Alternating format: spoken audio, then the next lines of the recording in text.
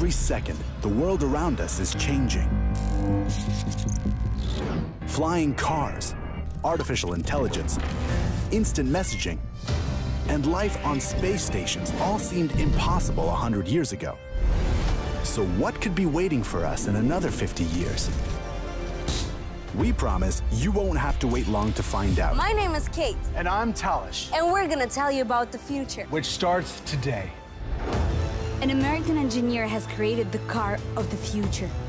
That has speed, as well as the unique look. In Russia, they made a 20-ton rail car fly. I moved it! A man has also learned to defy gravity. No wings, no fuselage or cabin around you. First, Elon Musk's high-speed tunnel sector has already been built. Or another 45 minutes and you'd be in New Delhi. How will this technology change life in 50 years? Do you want to see it right now?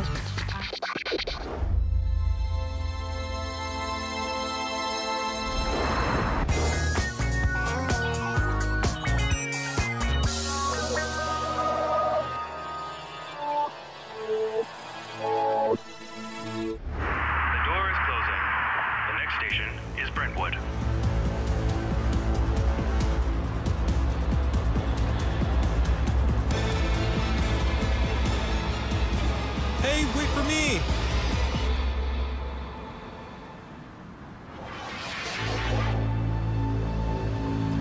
Oh, I missed my bus.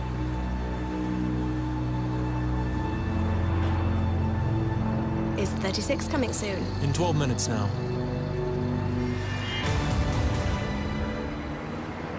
Now that is the transportation of the future. A teleportation. Are you serious? Don't be such a skeptic, Kate. And what if something goes wrong? Whoa. What do you just do what you usually do? Do you call maintenance and somebody will come and fix the problem? I don't like it. I'm pretty sure something better will come along. This is what cars of the future look like according to big-name corporations. Sleek shapes, smart systems, and bodies that look as if they're leather-wrapped. Reliable, super fast. But this man thinks that automobiles developed by eminent designers are such a bore. My ideas for my projects stem from cars that I see in movies, a conglomeration of different exotic vehicles. The design of this car is as awesome as the Batmobiles. Powerful engines, $500,000, and you have the future right in your garage. This is the most expensive vehicle that we've really put everything together that we have done. Supercar designer Mike Vetter is from the United States. He's a billionaire, a philanthropist, a former diner waiter, and a car fan. Hello, my name is Mike Vetter, and welcome to my shop. And here you will find one of the most unique vehicles that you will see in this shop. This design is called Moonraker because of its unusual shape and its body and interior parts that are made out of modern carbon fiber. So here we have the super unique Moonraker, the ultra-sharp, bright red Razor, and the ever-so-popular extraterrestrial vehicle, one of my all-time favorites. This is a real spaceship. Just take a closer look. It seems like it really soars above the ground. Any fiction writer would dream of this very concept car. And we want to focus on something that's very simple and easy to make. The supercar's body is printed on a 3D printer. Ramkulas was inspired by movies and space explorers. It seems like it is ready to dash right now. But there is a problem. It can only go 30 miles per hour. The electric powertrain can last only 150 miles without recharging. And it will be possible only in the future. The next cars that we're working on, they would be street legal, real cars. So we're using the experiment to figure out what we want to do next. For now, this space supercar can be in your garage just for decoration. What's this? Is this the transport of the future? Hey, they're a lot better than your supercars that go 30 miles in an hour. Excellent. Let us all bike to the happy future. You'd be surprised, but scientists are already making upgrades to such familiar machines. This looks strange, don't you think? You'd be surprised, but such combinations are already in production. Propellers instead of wheels, a battery inside of a fuel tank, the first flying motorbike in the world is ready to go. So these propellers, carbon fiber, the motors as well, were made for us over here in Czech Republic.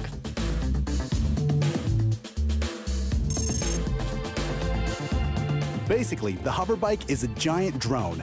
Currently, its battery only lasts for 20 minutes, but during this time, you can fly up to 18 miles. The maximum speed that the bike can reach is about 45 miles an hour.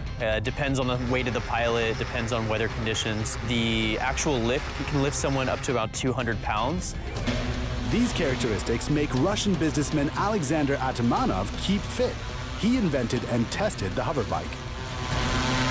It's my dream because my father is an ultralight pilot and I'm dreaming about this all my life. Alexander built his first hoverbike in Russia. The design presentation took place at the Innovation Center in Skolkovo. This thing can fly up to 5 meters up in the sky and reach a top speed of 100 kilometers. What? Can it fly? I'm gonna go try it out. Yeah, go for it.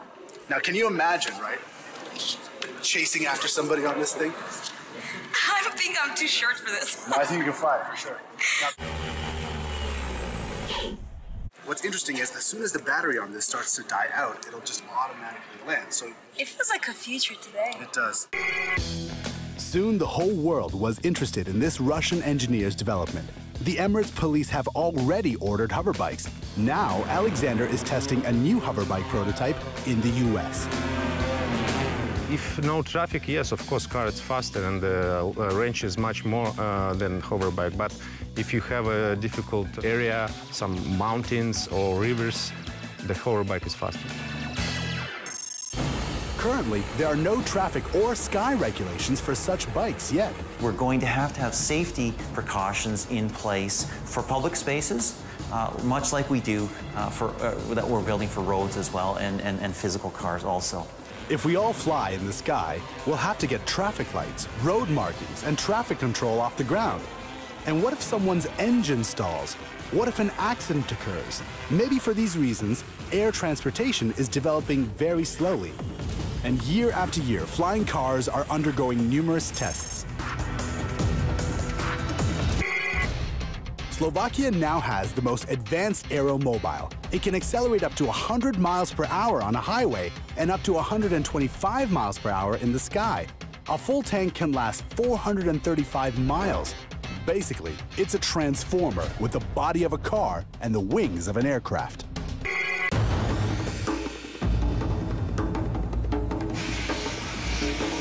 I love the concept of being able to fly without anything around you, no wings, no fuselage or cabin around you. American engineer and pilot David Mayman has created his own small and mobile transport of the future. This is our JB11, which is about it's been 12 years now in the making, so it's the 11th version of the jetpacks that we've built. Here, you can see Mayman soaring near the Statue of Liberty in New York. Here, he's flying all over Abu Dhabi Bay. There's no miracle, it's just a backpack. The plane that you fly from country to country in, they have big jet engines. These are really small versions of the same thing. There are 6 such mini engines fueled with kerosene. They are controlled by a joystick. With this backpack, you can go up to 5 kilometers in the air, and then you have to rush back before you run out of gas. Developers are now trying to fix this shortcoming.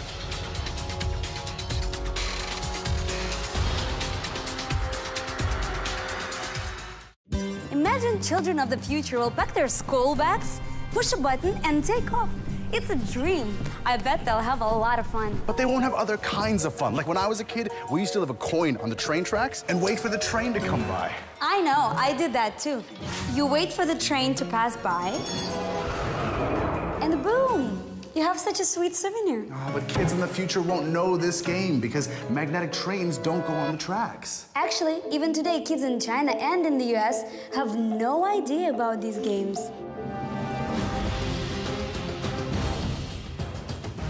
Just a few years ago, it would take you around 8 hours to get from Moscow to St. Petersburg. Today, it took me only half the time. I'm pretty sure that in the future, our trains are going to be much faster. I came to St. Petersburg to meet with a group of scientists that created a flying train. Let's see what it is. This rail car weighs 28 tons. If you take a closer look, you will see it really floats above the ground. Здесь расположены постоянные магниты, здесь и там. И зазор 2,5 сантиметра. В течение 3 лет эта платформа левитирует. I felt so nervous when he put his hand there. It's like putting your hand into the lion's head. Можете сами попробовать.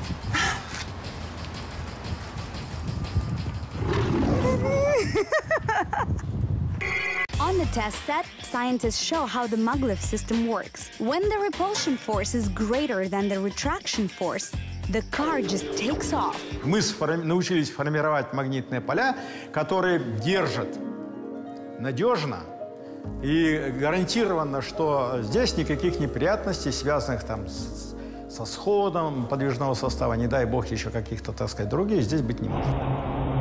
Maglev trains are already speeding around in China, Japan, and South Korea. Anyway, these are just passenger trains.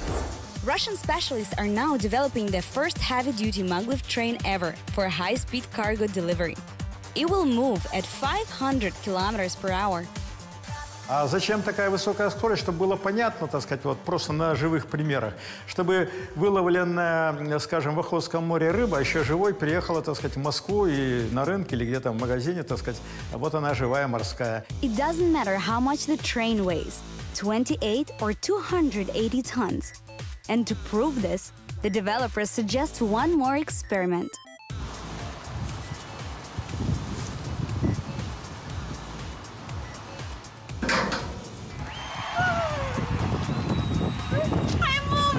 You can move 28 tons with just one hand. It is possible only because of magnetic levitation. And to prove that they are real, look, let's see what happens. Oh, that was very powerful. I'm gonna leave my coin over there, and hopefully really soon I'm gonna come back to this train as a passenger.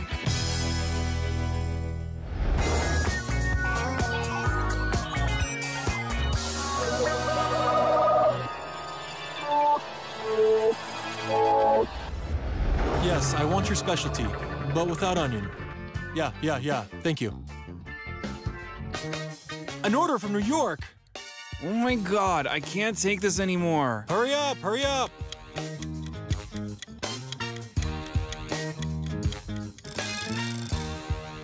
Well done.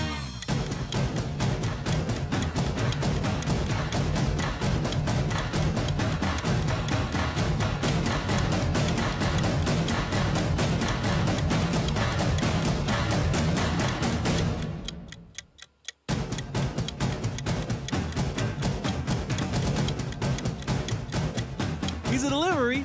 Oh my God, we live in a world where I can order a pizza directly from London and it's still hot? Can you imagine that? It'll be $14,300. Well, that's the only disadvantage. Kate, I'm really upset about this future. Come on, it would be so cool to get rid of all these planes because our trains are gonna be so fast. But people are gonna be so sleepy. Why is that? Think about it. If it's only going to take an hour to get from London to New York, then it's only going to take a few seconds to go from the suburbs to the city center, which means people are going to lose out on those precious extra minutes of sleep every day. Oh, come on, don't worry. It won't happen anytime soon anyway. Actually, in Belarus, a team of scientists are already working on this project. We're in the Republic of Belarus on a farm just outside the city of Minsk, where scientists are literally hurling towards the future by developing a way of flying on the ground. It's either a cable car or a light rail metro. The SkyWay is a revolutionary way of transportation, a fast and noiseless line. Nice to meet you. So this looks incredible here. I want you to tell me, how does all of this work? What's happening here? Это рельсовый транспорт эстакадного типа. В каждом рельсе по 4 струны. Это канаты диаметром 15 метров, каждый из которых натянут до 18 тонн. Autopilot cabs fly on cables stretched between steel poles. Anatoli Unitsky, an engineer and developer, calls them Unibus after himself. This looks incredibly futuristic. Let's open this up. Let's get inside. This space-age design is also his idea. Sleek shape, super solid glass, a powerful electric engine, whatever it takes to accelerate. Я никого не заимствовал, это мой дизайн, причем я придумал это не как художник, как инженер. Главная потеря энергии – это аэродинамика.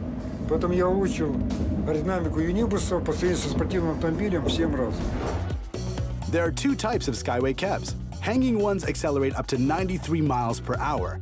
Hinged cabs are more stable. In the future, they're going to accelerate to more than 310 miles per hour.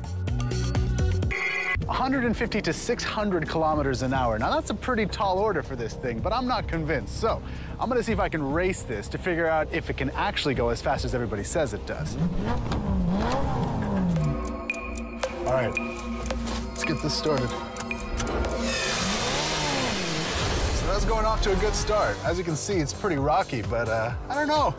I'm beating this guy right now, man. 150 kilometers an hour. I doubt it. Look at this thing. It's tough driving out here. Oh my God, what? Where did this thing come from? This is ridiculous. I can't drive. This is unreal. This road is terrible right now. Oh, these rocks are everywhere. Oh man. Okay. Nah, this is insane. I'm not gonna beat this thing.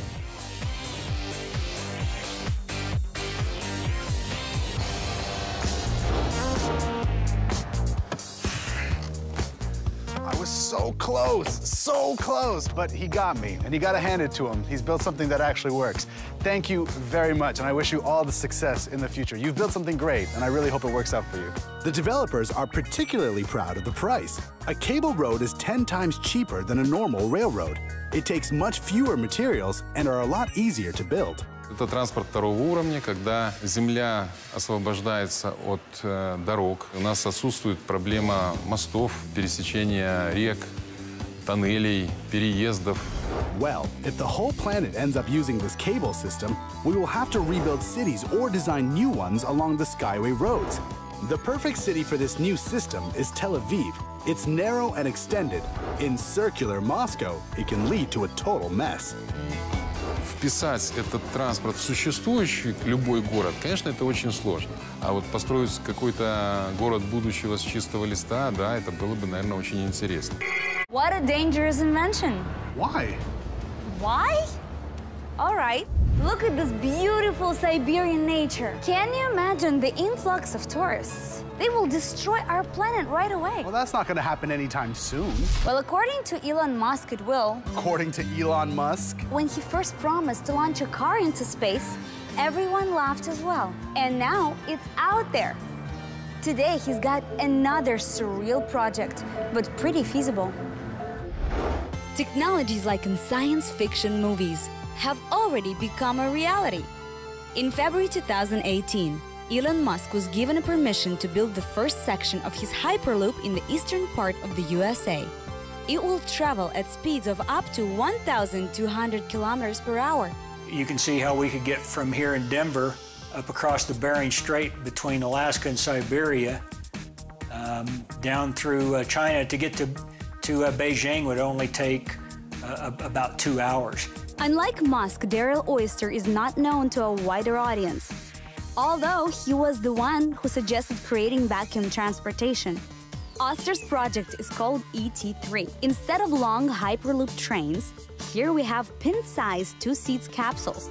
Mounted to the tube, we have permanent magnets, and also at the bottom of the tube at the 6 o'clock position. And that electrical current is generated by movement in the magnetic field that's generated with these permanent magnets. And that's what causes the levitation.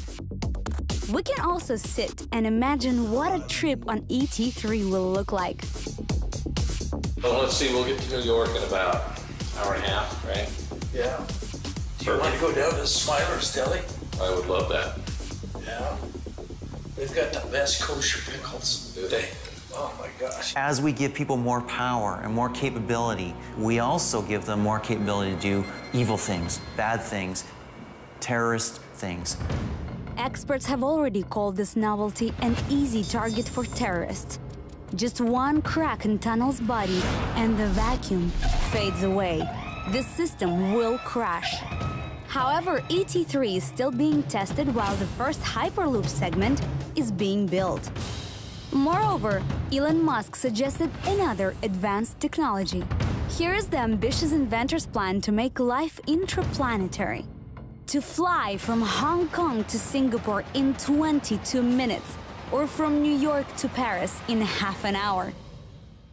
Passengers take their seat on a rocket.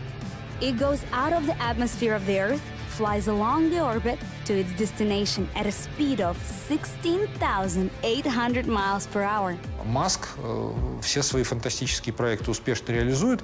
Да, с отставанием, всегда надо накинуть 2-3 года к его обещаниям, но тем не менее Big Falcon Rockets, это он обещал сделать там в следующем году, а она фактически и есть. То есть если он это сделает, то уже мы начнем обсуждать стоимость билетов. А то, что он умеет поднимать ракету и сажать ее в нужное место, а это уже 90% этой технологии, это мы можем наблюдать уже в прямом эфире. So as to the question of Elon Musk, project being fact or fiction, is he a genius or is he perhaps just lucky? Personally, I think on the one hand he's a very, very good, shrewd business executive.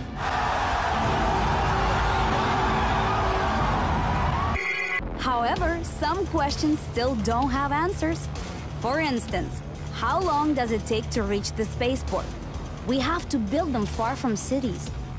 How can a human survive such terrible acceleration? Not everyone will feel fine in zero gravity. This is not a full list of problems. No one knows what to expect at the end of the journey.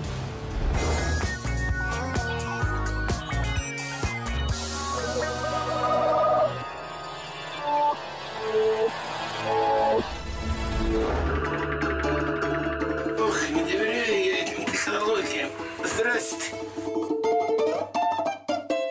Ну что, скоро мы поедем-то?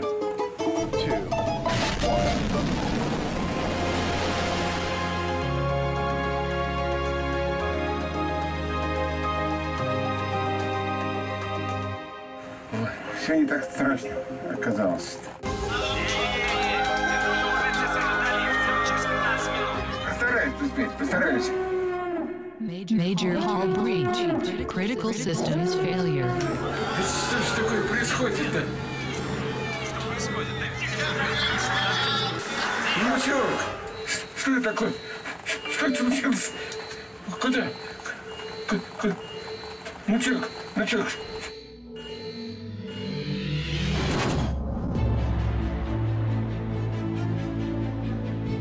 Внучок, это ты?